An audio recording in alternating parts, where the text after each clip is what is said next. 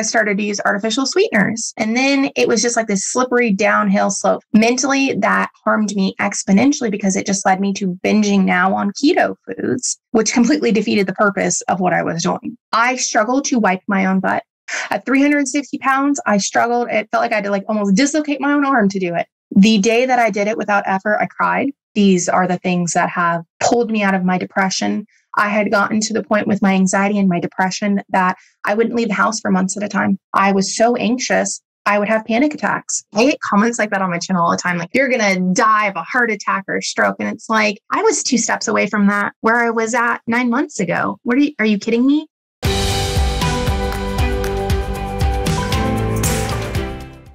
Okay, folks, good morning, everybody. Hope everybody's having a nice Friday here. We have a special guest today. Amanda's joining us, and she's going to tell us about her success story here. So thanks for doing this. Let me ask you, just where are you located in the world? What part of the... I'm in Bellingham, Washington. Oh, wow. You're not, I'm in Snohomish, Washington, which is, I drove through Bellingham like last week. I was on my way up. I had to go to Vancouver for a little business trip, and so I know exactly where you are. So awesome to have you. I've been following, I think it's you, on Twitter. You've been posting on Twitter about your weight loss journey and your health journey, and it's inspiring to see. And I'm sure the other people that have seen it have been pretty impressed by what you've been able to do. So let me just start by just getting a little bit of background information. I talked about, how you grew up and how you got into the situation you're in, and we'll talk about how you're hopefully fixing all that stuff. So tell us a little bit about yourself. Really? I was an average weight as a kid. I look back at pictures of myself, and it wasn't until I was about 9 or 10 that I started to gain weight. And I just had some traumatic things happen as a child. And my parents weren't aware of what happened. And I watched my mom be a size 4 and eat an entire bag of Hershey's to deal with her emotions. So as I got older, I kind of learned, that is how you deal with your feelings. That is how you deal with the negativity in life, is eating. And you can see in pictures from when I was 9 to then when I was 12, I was gaining weight. And my weight just kind of went up from there. I was a late bloomer because I had Polycystic ovarian syndrome, which I was diagnosed when I was 16. I actually had to have I had my left ovary removed when I was 18 because of a large cyst. And the weight, I have it probably around 220s for most of my late teen years and my early 20s. I kind of got over what happened as a kid, but then life, as an adult, it's not what you think it's going to be. Trial, tribulations, and then just honestly, the depression, anxiety from just becoming overweight. I have tried every single diet you could ever imagine, from, whole foods to veganism to... My brother convinced me to do white boiled potatoes for a few months just to lose weight. I've just done keto. I did it all. And so I struggled pretty much for the past, I'm 33 now. So 20 years of my life, dieting, gaining, losing. I actually have a background in physical therapy. I've been doing physical therapy for 10 years. I don't actually see patients anymore. And that was because of the huge deterioration in my health and my mental health that led me to stop seeing patients about 2 years ago when we moved up from Arizona to up here. And so, that's just kind of the genesis of how I got where I got. Honestly, one bite at a time, one not so great health choice at a time. And I'm glad you point out, because a lot of, people eat for really non-nutritive reasons. We sometimes we eat out of emotion, eat out of comfort, eat out of boredom, eat out of social pressures, and a lot of things that go on. And it's very easy to do. It's certainly, it's like just mindlessly sitting in front of the TV and eating a bag of potato chips or something like that. It's something that probably all of us have done at one point, or most of us have. And it's like I said, it's not, we don't need to do that, obviously. You said you were 220s, by the time you were, I guess, in your teens or something. Do you know what your peak weight you got up to? What was your heaviest, or do you know? In my 20s, the heaviest I got up to was like 246. My heaviest overall in my life was 360 pounds. That's where I started at when I started Carnivore. Wow, 360. Okay. I just got to mention, I was just looking at I was just on my social media on Twitter, and there's a gal in Arizona who was in a nursing home at I think she was about 550. Now she's down to 370. So she's same thing, carnivore diet, and it's just amazing to see. So, you tried all these diets over the, polycystic ovarian syndrome, which is becoming more and more common, and so there's a lot of thought that it's related to insulin resistance. And, sometimes they put people on metformin for that, to kind of, recognize some of that physiology. What other, you said mental health took a deterioration. Were you formally diagnosed with a number of different conditions, or what was going on besides just being overweight? What other issues did you have? I've actually been on and off antidepressants since I was 12 years old. They clinically, I was clinically depressed. And so, here I am 12 years old taking antidepressants. And I imagine that probably didn't help with my weight issue either. So I started off with PCOS. By the time I was 18 and had that left ovary removed, I started having a lot of pain issues or dysnosis. And I remember going to my primary care and saying, doc, I feel like a 70-year-old. I'm 18 and my joints hurt, my hands hurt, my clothes touching my skin, all this. And he kind of just laughed at me and did some blood work. And my dad ended up sending me to the Mayo Clinic in Arizona, because at the time I lived on the other side of the country. And they thought I had lupus. I really didn't do anything about it because I'm just like, they're going to put you on prednisone. They're going to stick you on steroids, and I'm already fat enough. So I just ignored it for a handful of years. Then it got so bad that I went back when I moved to Arizona with my husband. They finally diagnosed me and they got a little more advanced in their tests. I have scleroderma, RA, and fibromyalgia. Although for me, fibromyalgia is kind of a catch-all. They don't really know what to diagnose it with, so you have fibromyalgia. So I have 3 autoimmune things going on. I was pre-diabetic most of my teenage life and into my 20s. I actually was not fully type 2 diabetic until probably my late 20s. Fatty liver. It got to the point where I had tinea versicolor, which is like a fungal skin growth. It's just overgrowth of yeast on the skin that got way out of control. Lipidemia. I started having this feels like pearls underneath the skin from just uneven, disposition or deposits of fat on the body. Oh God, the list. I had 16 comorbidities when I started this. Wow. Well, that's a tough, I can see where even if you didn't have the biology for depression, I can see how that would be kind of a depressing existence, to be honest. Let me ask you, you said you've been on all these diets, and obviously you've seen a lot of physicians if you've had all these health diagnoses, and you're kind of right. Fibromyalgia, they just kind of throw it in there and then they throw you on some antidepressants and say, we don't know what causes it, type of thing. That's typically how a lot of it is treated. But during that time, what were the interventions that the physicians were willing to do? Did they talk to you about? I'm sure they talked to you about losing weight. I can't imagine they didn't. But did they give you any good plans, or what was the typical advice that you got? Metformin was the first thing for the PCOS. It was actually an OB or a gyno that diagnosed me. He said this will help with the weight. It didn't really do much with anything. The biggest thing I was told is eat less, move more. It was probably the number one thing. They sent me to nutritionists, but the nutritionists were low fat, high carb, and I just was hungry all the time doing it. Hungry all the time.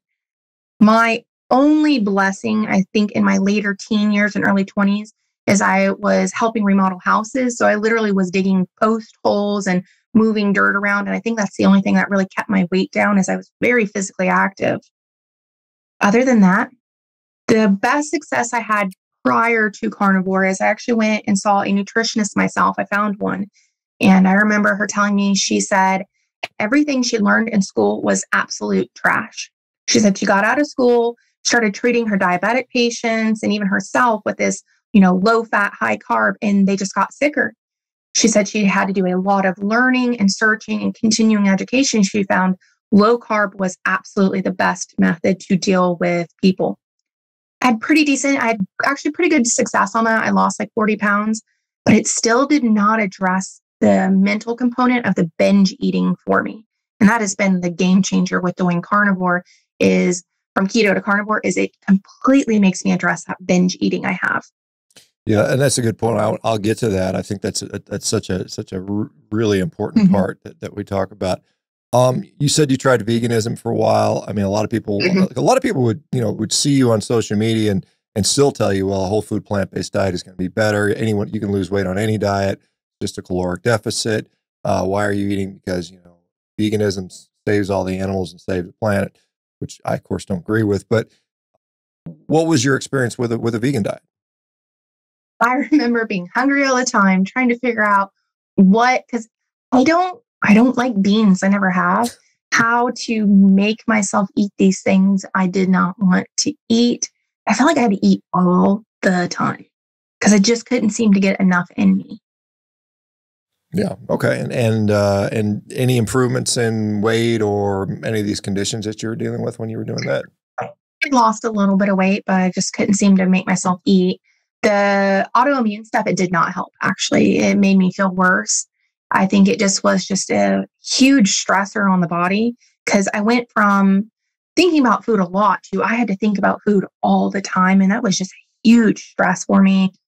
I do think things like the oxalate and the vegetables were not agreeable to me at all because it got to the point where I had a hard time waking up in the morning, opening my hands. It was like someone with severe RA or very, like a lot of arthritis. I just couldn't open my hands in the mornings till I ran them under hot water and tried to move them around when I was doing the veganism. Yeah, it's interesting, and you mentioned rheumatoid arthritis, and even with osteoarthritis, a lot of people get it in their hands, and people will say, well, it's just too much weight and it's wearing out your knees. I'm like, what about your hands? You don't walk on your hands, so why Mhm. are we getting inflammation and joint damage in our hands, which are not really impacted by how much we weigh, to be honest. And it's really a lot of biology. We're seeing that more and more that our biology, what's going on metabolically affects all our joints, including our non-weight bearing joints like our neck and our hands and things of that nature. Were you ever offered because a lot of people that get into this morbid obese category, they're talked to about gastric bypass procedures, gastric sleeves, bariatric surgery, Mhm. drug treatments and things like. Was that ever proposed to you or thought about at any point? Yes. When I was 17, my dad offered to pay for it. Mhm. And I went as far as doing all the nutritional classes. The last thing I had to do was schedule. And I backed out because I'm just like, I do not want to do surgery. Surgery freaked me out. And then I went through it myself when I was probably about 23. I'm like, I think I need to do this. I'm just not losing any weight. I'm gaining weight. Same thing. I went through all the nutritional classes, got all the way up to the scheduled lap band. And then I backed out again because I'm like, I can't do this. I had at that point knew about the autoimmune stuff and it made me very worried about them implanting a device into me. And I just have already autoimmune stuff. So I had no idea how my body would do. I ended up canceling the second time and I said, I'm not going to do it. And I just have not looked back since. And you said you had you said rheumatoid arthritis. I heard fibromyalgia. What was the other autoimmune issue you had? Scleroderma. Scleroderma. Okay, scleroderma. Wow, that's pretty significant. How Mhm. did those things affect you? Those autoimmune conditions. What can you describe? What was going on with you? With the autoimmune stuff. Yeah. How did that affect you? Well, other than being in constant pain at 18, it limited my life. In physical therapy, there's a lot of manual therapy that you have to do, which requires your hands. So it was honestly affecting my ability to treat patients because I just couldn't. If I had to do any joint manipulations or things like that, I should be able to do them for 10 minutes, no problem. And I'm struggling at 3 minutes to be able to treat them. Doing any daily activities, terrible. Doing the dishes, 5 minutes, and I just had to stop because my hands would hurt so bad. The scleroderma specifically, it had a lot of skin stuff. And it just honestly, with having so many things, I tell people it's hard to know when where one autoimmune thing starts and the other stops for me. But the biggest thing was just the overall pain. The worst it got was literally just the wind blowing on my skin, hurting. I mean, it was just excruciating, like someone was holding a match to my skin. It was just terrible. I mean, the pain was just unreal. Yeah, I mean, there's some overlap between some of the symptoms of RA and scleroderma, particularly with the Mhm. joint function. So it's hard to tell where one starts or Mhm. stops, and the other one starts, I suppose. As a physical therapist, obviously you have probably more knowledge about healthcare than the average person because you're intimately involved and you see patients all the time. you see, the general treatment, and, as an orthopedic surgeon, I use a lot of physical therapists for, post-op care and sometimes, just to treat, orthopedic conditions, obviously. Let me ask you, so you went keto. How did that impact these other conditions, your weight and all these other various, medical conditions you had? I did a lot better on keto. I was not having, because when I was pre-diabetic, I'd go through these episodes where I'd flush and have fluctuations in my blood sugar and feel like I'd faint. That kind of subsided, and the pain got better with the autoimmune. I don't really, my fatty liver just has kind of gotten worse and better over the years as I've gained and lost weight and things like that. But I did see, I'd say, mild to moderate improvements doing keto with the autoimmune things. But the problem is I started to use artificial sweeteners.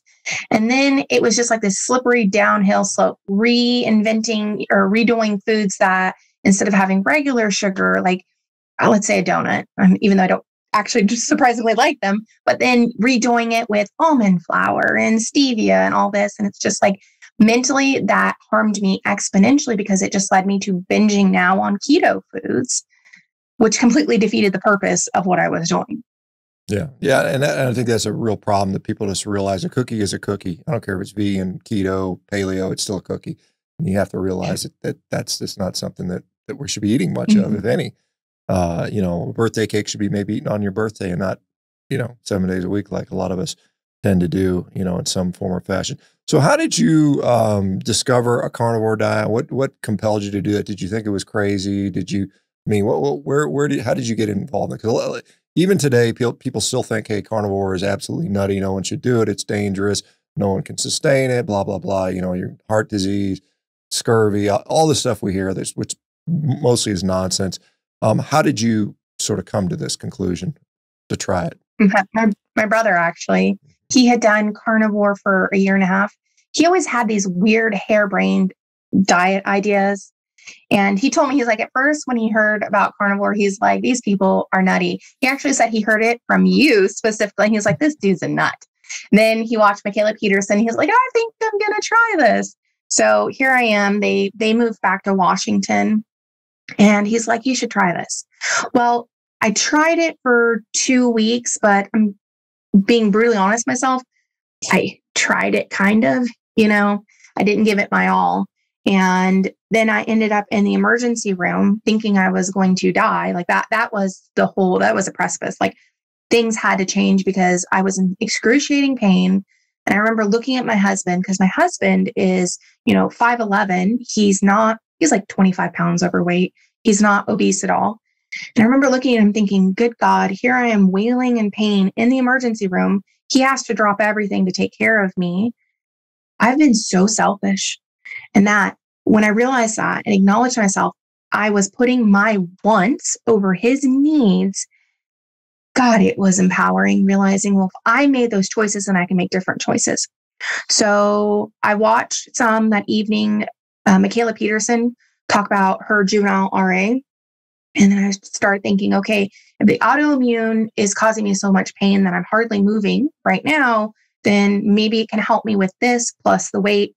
And literally went from cake one day to carnivore the next. I mean, that was it. Done, said and done. And when, do you remember the date or the time frame you did that, when it was? June 28th, 2022. June 28th, 2022. So we're not quite a year, but we're coming up to that. So probably another 4 months away or so. What are we, March? Yeah, 3 months away. So 9 months in. Okay. So, and you said you kind of tried it for 2 months. What did you mean by that? 2 weeks rather. What did you mean by that? Ate more meat. I think that was it. Like I ate more meat and I was like, this is something I discovered when I was in my teens and early 20s. I had that, like I'd start a diet and be like, yeah, I can do this.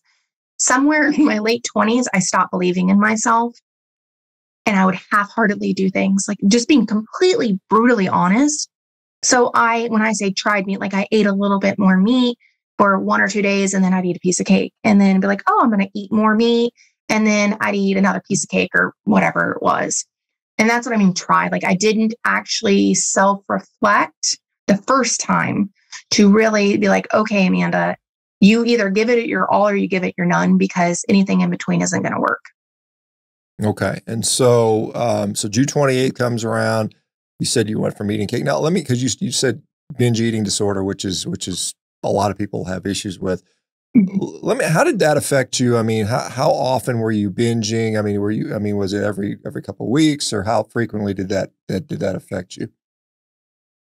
Every few days. Every few days. Okay. Literally every few days. It had gotten to the point where I would eat, I've got a quarter to a half a cake, and that would be the entire thing I would eat all day. Like, I would have a piece of cake for breakfast, lunch, and dinner. No joke. Like, I was absolutely eating way too much. And then if we would eat out, I would have, like, let's say we went to Wendy's, I'd have 2 classic singles, a large fry. And that I know there's a lot of people could eat more, but that was way, way too much food for me. And so I would binge like that all the time.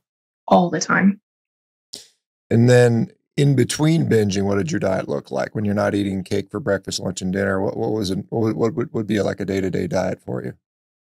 I would eat meat and some vegetables. Like, when it wasn't the sugar binge, it would be meat and vegetables, because I've always loved meat. And I love like asparagus and Brussels sprouts and things like that. So I would try to cook healthy meals, lower carb. I'd make Alfredo with spaghetti squash and things like that. Okay. Okay. And so so June 28th says, I'm going to go all in. So how did that begin? What did you do? And what were the kind of how did you transition? That next day, when I just decided we were going to do it, I cleaned out the refrigerator, probably took about 95% of the non-carnivore stuff out of the house. Actually, I just threw it away. I just looked at it and I'm like, if I see this as poison, then why give this to somebody else? The only things I didn't get rid of were some condiments like honey mustard and baking goods, because I don't really bake anyways. So I'm like, why check those? Maybe somebody needs them. And we just did it. Like, we already had a lot of meat, and we just went to Costco, bought a crap ton of ribeyes and ground beef, and I just started eating meat. I first started off eating 3 meals a day with some like homemade beef jerky as snacks. And eventually I've kind of tapered down to now I eat once, maybe twice a day. Okay. And when you said we did it, so your husband was all in on this too. Did he decide, hey, I'm going to support you in 100% carnivore as well? He has done every single diet I've ever done. He even did the white potatoes with me. Yeah, he jumped right on board and said, okay. He's like, you're going to give it your all. He's like, I'm going to jump right in with you. And so what kind of stuff did you start with? Was it just straight up, beef and salt water, or was it a little bit bacon and eggs and a little bit more variety, or how did you start? Bacon and eggs. We still do use some spices. I changed up the meat by changing up the spices. He loves bacon and eggs, and we actually make our own bacon at home. So we'd have bacon and eggs for every breakfast, and then, made a pot roast without any vegetables, and steak, hamburgers, like bunless hamburgers, and just kind of alternated between those meals. The easier, the better, I found. Making things too complicated was... Yeah, it certainly, when things are easy, it's a lot easier to execute.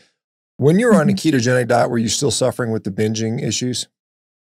Yes. I just binged on those keto ice cream bars. I wouldn't just eat one. I'd eat like 3 or 4. Like, I would absolutely binge on those. Sometimes I'd eat the whole dang box. Okay.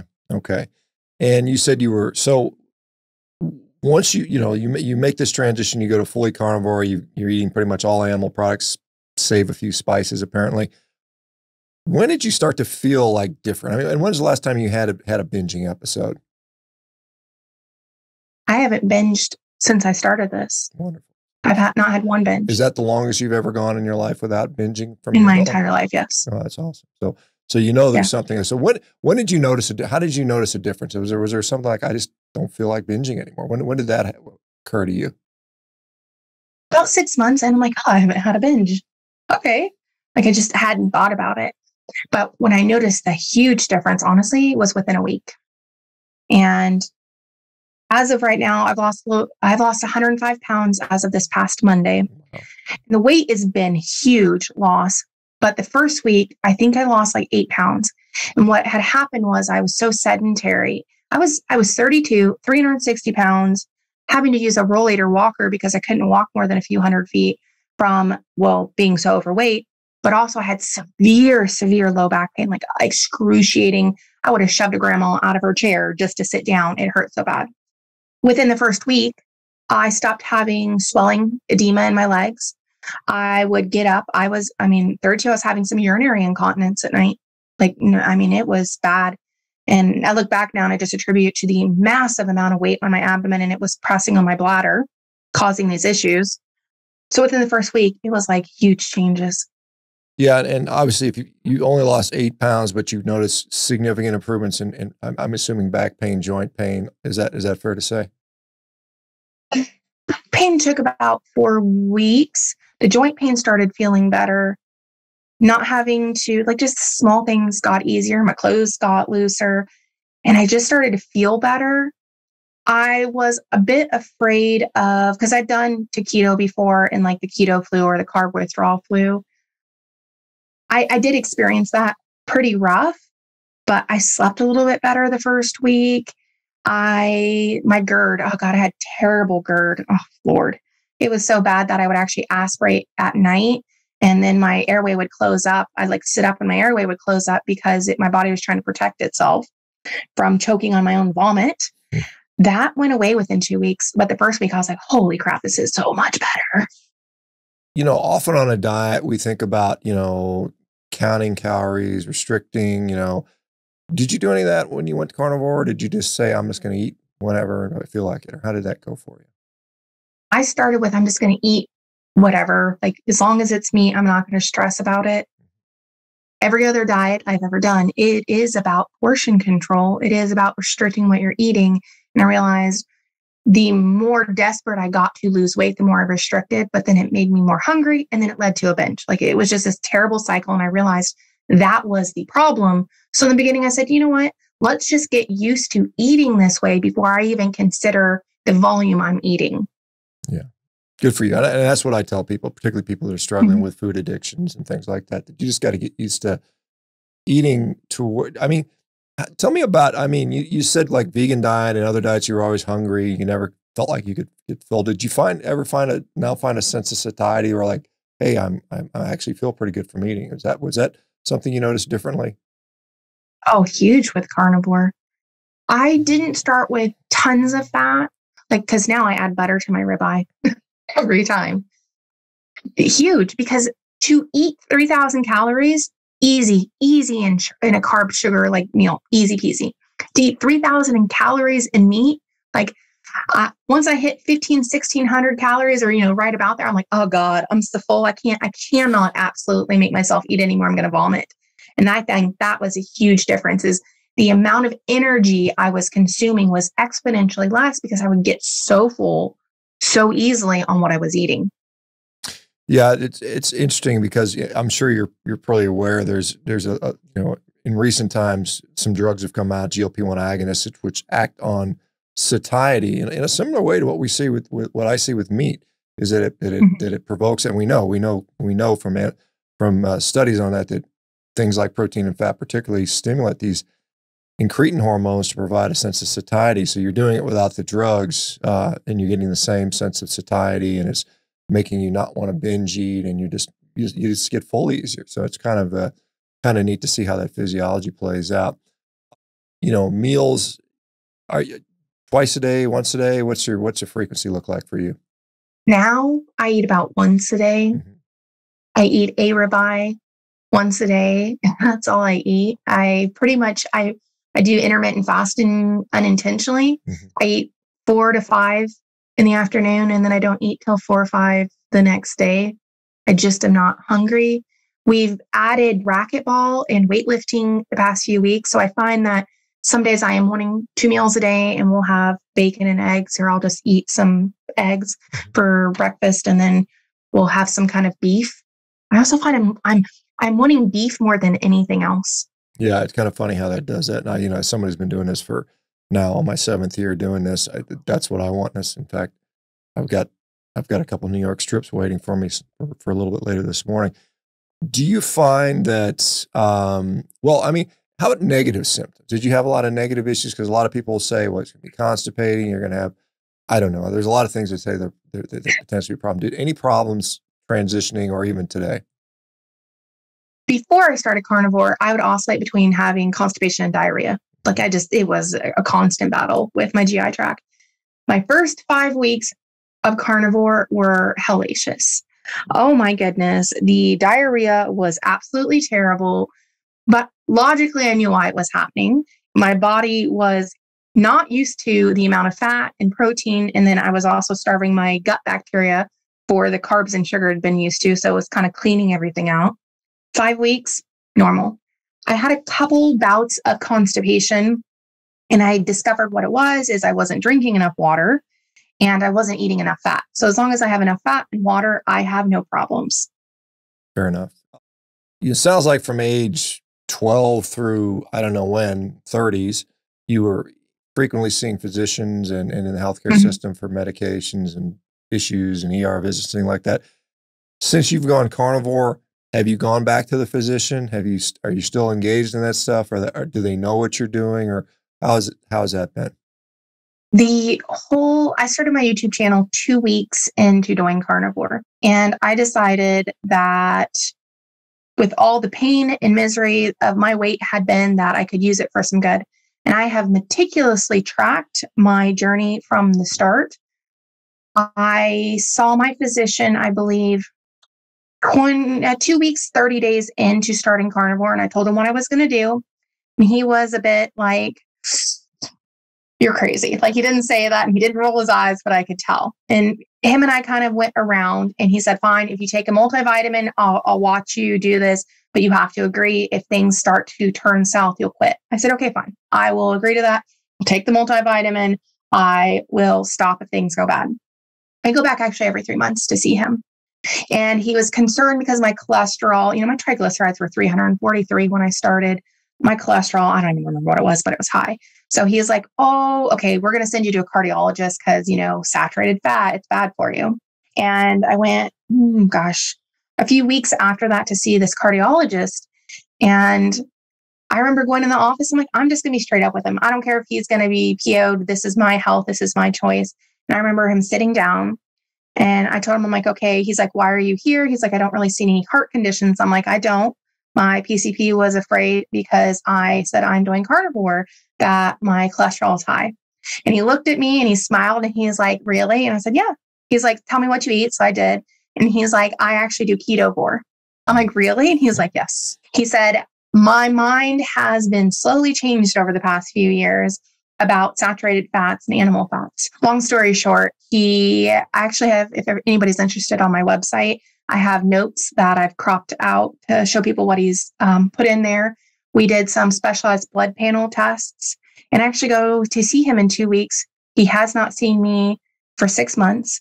And I just had my new cardiac IQ panel done for him this morning. So we'll get to see what that is. My PCP, I saw him another time and he was a little less hesitant. And I saw him one other time after that. But the most recent visit I just had with him was the turning point. And I have to say, I'm extremely proud of him. My husband lost 27 pounds doing this. And this actually kind of plays into this. My husband had his bilateral crypt orchid when he was born. So his testes didn't drop. They ended up having to do surgery, but they waited too long to do it. And it caused some testicular tissue damage. So he's had hypogonadism for his entire life. He's tall, very slender, does not put muscle on very well. And he actually had his testosterone checked recently, and he was 250, right about that in 2017. And he just had it checked, and he's 650 now, changing nothing. We thought we were going to have to give him some exogenous testosterone, but he's at like 60% higher than most males his age because he's 50. He's a bit older than I am. Anyways, the physician, the PCP, we had the same one. So we see the same one. He saw my husband's blood work is friggin' amazing. And he's seen my weight loss. And he came into the last appointment and he was just like proud as a peacock about my husband's blood work doing carnivore. And he actually sat down and looked at me. And he's like, what do you suggest? How do I broach the subject of weight loss with my other patients? Like he asked, he's like, how do people who, don't have a lot of money. How can they eat this way? Like, he was actually asking me questions. I'm like, he's getting on board. Like, he was super skeptical in the beginning, but now he's getting on board, at least with low carb keto. And I was just like, yes, because this doctor, there's no way he was at all going to suggest this when I started this. But I think he's seen that the work I put in, the improvements that both my husband, he's older, he's never been obese, to I'm younger, I have been obese. I think he sees a bit different body types, that his eyes are now way wide open over this. Well, that's commendable that, because a lot of people are like, I'm done with doctors. And I say, no, go back and prove them wrong and show them. And, because the doctors are getting their education largely from the pharmaceutical companies. I can tell you as a physician, all this, I just got I just did all my, a couple 100 hours of studying for CME for my license renewal, and all of it, every one of it is a pharmaceutical advertisement. It's just, you just read through this stuff and roll your eyes, and it's just drug. So good for you. It's good for you for sharing that and meticulously documenting that stuff, because I think it's very important that we do that. You mentioned you were diabetic, full-blown diabetic. Do we have A1C comparisons? Do we know how that changed? Yes. My A1C was 7.1 when I started. And the last check, I believe it was 4.6. Don't quote me on it. It's like 4.6, 4.7.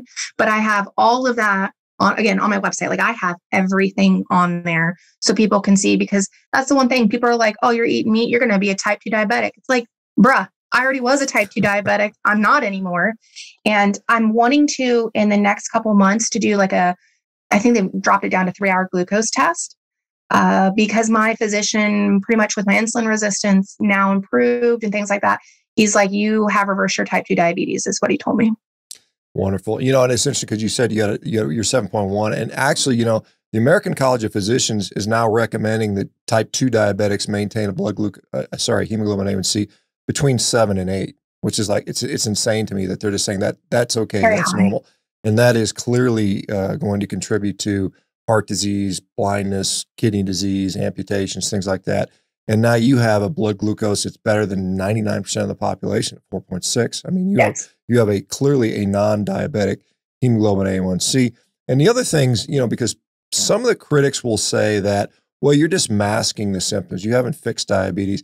And what I often see, and I've seen this before, is, the things we're worried about with diabetes, the blindness, the retinopathy, the vascular problems, those two get better with this. I've seen people reverse their diabetic retinopathy. I've seen people improve their cardiovascular system.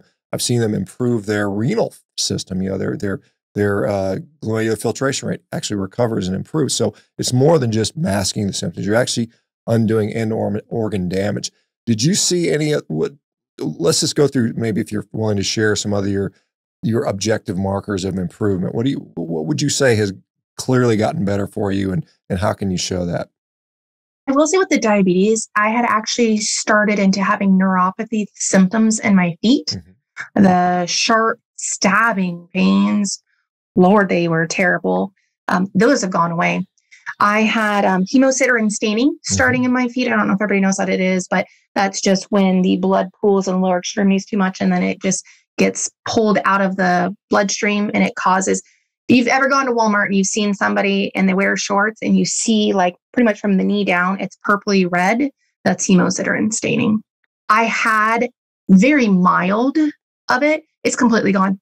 I didn't think it would ever go away. My feet are completely cleared up. That was stupidly because it was just a cosmetic thing, but I was so pleased when I looked down one day. I'm like, hey, the spots on my feet and ankles are completely gone now. The biggest changes, honestly, have been health-wise, but honestly, the biggest changes are mobility-wise. I went from having to use that walker, and I believe 6 weeks in, I was able to set the walker aside and stop using it. And I went from walking only a couple hundred feet, like our mailbox is probably 7 houses down, something like that. I would have to sit on the walker and huff and puff by the time I got there. I've been able to walk 5 miles. You probably know where this is, Larrabee Park. We've gone hiking at Larrabee Park. I can walk for a few hours without having to sit, when before I couldn't stand more than a few minutes without having to sit down. The biggest change, and most people would find this too embarrassing to admit, but I really don't care. I struggle to wipe my own butt. I did. At 360 pounds, I struggled. It felt like I had to like almost dislocate my own arm to do it. The day that I did it without effort, I cried. The lowest point in my life is when I had to ask my husband to wash my butt because I couldn't do it. Like that in my entire life, that is the lowest moment of my life. And so these are the things that are the biggest improvements, I think. I mean, the health has been extraordinarily important, but these are the things that have pulled me out of my depression. I had gotten to the point with my anxiety and my depression that I wouldn't leave the house for months at a time. Like I had to stop seeing patients because I couldn't leave the house. Like I was so anxious, I would have panic attacks. And I'm on half my antidepressant now. I just haven't, my doctor asked if I'd wait till this time of year passes before I got all the way off of it. And I agreed. I take half my antidepressant now. I no longer suffer from anxiety. I haven't had a panic attack since I started this. And my husband had to listen every single night that I would just, complain. I was in pain, but I would say, I wish I wouldn't wake up tomorrow. I was too afraid to honestly commit suicide. I had treated a patient when I lived in Minneapolis at the hospital that used a shotgun, and she'd failed, obviously. And I was too scared to do it. So I just wished my own body would quit on itself. And now I wake up excited for life and motivated. Yeah, that's so powerful. I mean, you're in a situation where you're wishing to no longer be alive one way or the other to, I mean, just interview, you're happy, you're energetic, you're smiling. I mean, you've gotten, I mean, life is now, I guess pleasurable again. And that's so incredibly important. And, I mean, to think about how many thousands, if not millions of people are in your very same situation. And, and many of them most of them, in fact, don't ever get out of that situation. And it's just, take another pill, here's another thing. And it gets very frustrating. Comparing yourself now to even a couple of years ago, quality of life wise, there's people who will say, well, this carnivore diet is unsustainable. It's not safe. It's going to cause you to have heart disease or something like that. What do you tell people when they say that? I mean, would you say, well, oh my gosh, I've got a increased risk of heart disease. I better stop and go back to what I was eating, or eat a balanced diet with fruits and vegetables and whole grains and lean meats and things like that, which I'm sure you already tried. Correct me if I'm wrong. Perhaps you didn't, but I suppose I have. I get comments like that on my channel all the time. Like, oh, you're going to die of a heart attack or a stroke. And it's like, I was 2 steps away from that where I was at 9 months ago. Are you kidding me? And my comment always back is like, listen, I actually see a cardiologist versus regurgitating something somebody else told you. How about you go actually read the studies? I actually enjoy reading studies. And I don't remember which one of the heart studies it is, but I was reading through it and they completely removed an entire cohort. It was 60-year-old plus because the LDL was higher, but their average length of life was longer. And because it didn't fit their hypothesis, they're like, we're going to just take this data out. And once I literally read that in the study, I'm like, they've just manipulated the data to make what they want to fit. And that's when I'm just like, my eyes were wide open. So I tell people, if you were genuinely concerned, I said, go read the studies. You may not understand, like if you don't have a medical background, there may be a lot you don't understand, but you will understand when you see them saying and admitting these things that they change the data. It's eye-opening. Yeah, I mean, yes. I mean, there's a lot of studies out there that if you look, you can find that not everything supports this, this sort of diet heart hypothesis has been sort of prominent so far.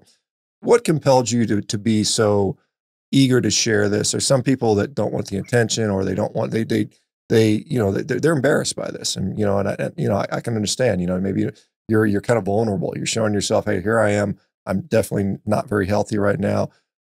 You've documented your journey. What compelled you to want to say, hey, here world, look at me, look what I'm doing? I had lost my why to live. When I was treating patients, I loved working with stroke patients and neuro-based patients because through my skills, they could go from being wheelchair bound to walking to going back to being about life. And then through the bureaucratic red tape of the medical community, it just sucked the life out of me. And I stopped enjoying it. And I had just literally stopped enjoying life because for me, What motivates me is to help people, to make tomorrow a better place than it is today. Like that is my goal in life. And I don't know what, like the light switched on, but I realized everything in life happens for a reason. We just may not see it for later on in life. And I used to question why me, in the sense of like, why do I have to go through all this misery, you know, and all the suffering and all the whatever. And I just realized, you know what? I can take all that pain and suffering and share it with people, because a lot of people, they just need one person to believe in them. They need one person rooting them on when they feel like the entire world is against them. They need one person. And I realized I can be that one person. I can get some responsibility for, you know, doing this for myself, but also I can be that one person that can show if I can do it, because I am no special person. I have really, really poor willpower, really poor willpower. You don't get 360 pounds having good willpower. If I can do it, then others can do it. And that was my motivation. And that actually gave me my why back. Oh. There are very few people who are on YouTube that have shown it from the beginning. A lot of times it's I was fat and now I'm skinny. But there's so much in between that happens, the change, the lessons that we learn that I think are vital to share with other people.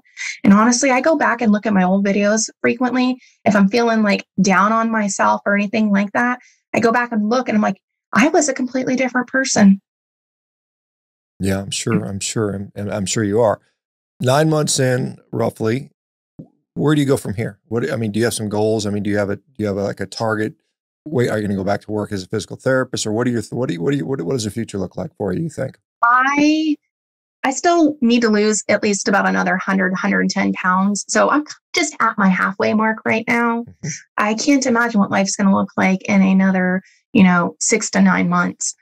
My goal, I'm kind of done with physical therapy. When we moved up here, I actually didn't bring my license here. It just 10 years burned out. I'm done. Honestly, my biggest goal is I want to continue down this path of sharing my journey and trying to reach others that are suffering. My final end goal is I want to be able to go in front of Congress. I want to be able to go demand the change. This is not okay. It is not okay to tell people, like the American Diabetes Association had a recipe for pie up there with like half a cup of sugar in it. Why are people telling them to eat sugar? Like, come on. Changes have to be made, and people need to be willing to be the voice of opposition. And that is my goal, is to be the voice of opposition. A big problem I have is there are two factions currently. You have the fat shaming people and you have the fat acceptance people. And when I mean fat shaming, I'm not saying like we need to say, oh, it's okay, you're fat, but it's like literally going up to a stranger saying you're fat or just being mean. That is just absolutely vile to me. But the fat acceptance is the same thing. These people like Tess Holliday blows my mind. I look at her, I'm like, I know when you go to the bathroom, you struggle to wipe your butt. I know you struggle with basic hygiene. Don't lie to people and tell them it is great being obese, because it freaking sucks. And there's people like me in the middle that we are getting crushed by the fat shamers. Like, you're not worth a human being. You're worth less than, because you're fat. And then you have the fat acceptance that are like, how dare you try to lose weight? You're a terrible person. And then the average person in the center is getting squished. And it's not fair to get this pressure when you're just trying to improve yourself. And that is my voice. I'm the voice of the center. And that's what I plan to continue to keep doing.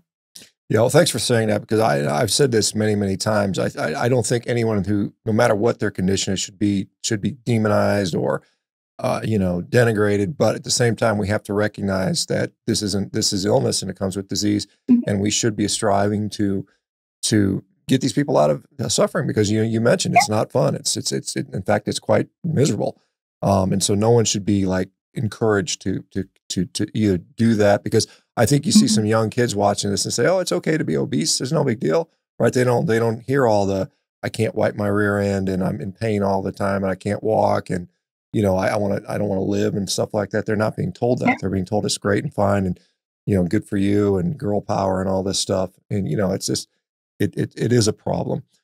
Let me ask you, because we're running out of time here. So you mentioned you have a website, you have a YouTube channel.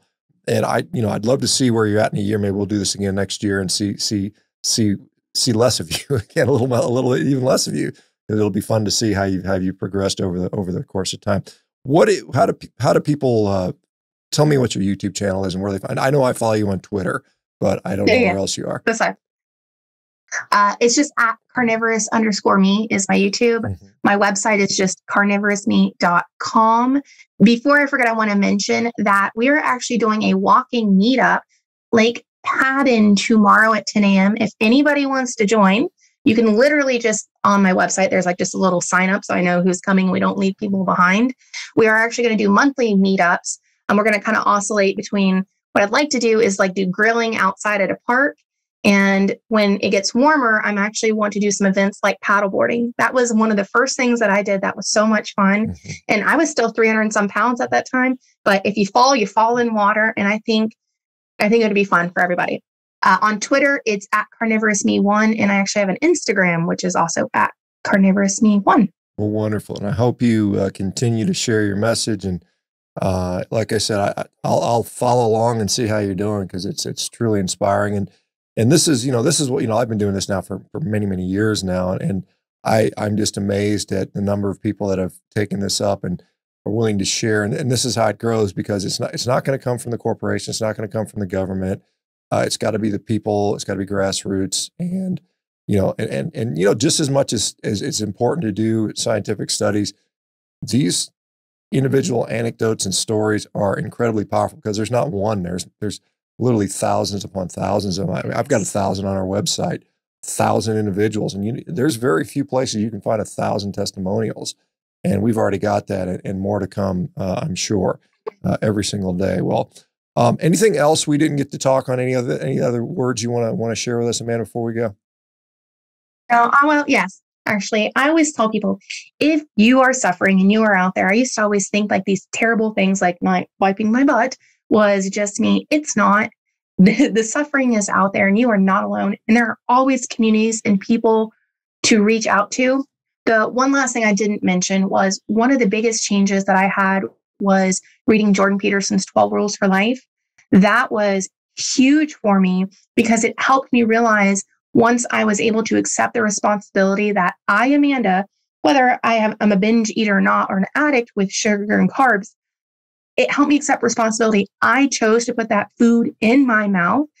But the power in that is, if I chose, then I can choose something differently. Huge. So if anybody hasn't read that book, I strongly recommend it. Hands down, amazing.